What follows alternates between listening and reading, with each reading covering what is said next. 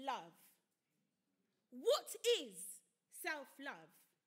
I'm going to tell you what self-love is and what self-love isn't. Self-love isn't a selfish type of love.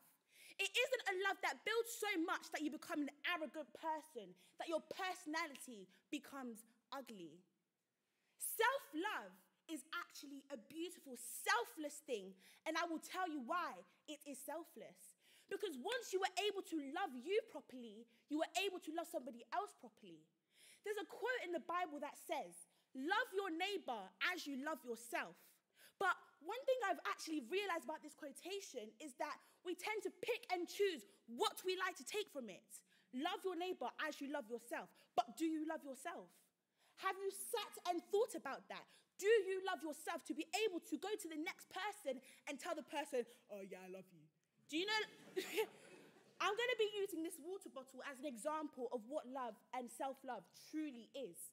This water bottle represents myself, me standing here. And the water inside of it represents love. Now, when this water enters the water bottle, it becomes self-love. But what many individuals do is that we tend to pour all of this love all around us. But there's nothing inside of us. We are left high and dry. And when all the water has left the surroundings, you question yourself. You ask yourself, why don't I feel loved? Love your neighbor as you love yourself. But do you love yourself?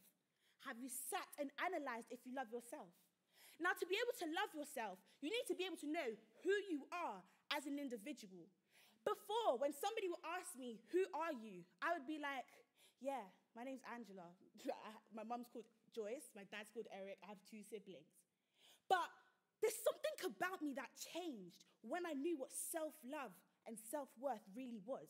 Now when you ask me what self-love is and you ask me who I am, I stand proud. I stand confidently, and I will stand here and tell you people that my name is Angela Obapa Abna Enima Chafringpong. I am a confident, black, strong, articulate woman that won't stand for anything. But if you want to get to know me, stand with me for a bit, because my presence will tell you who I am. Can I get to amen?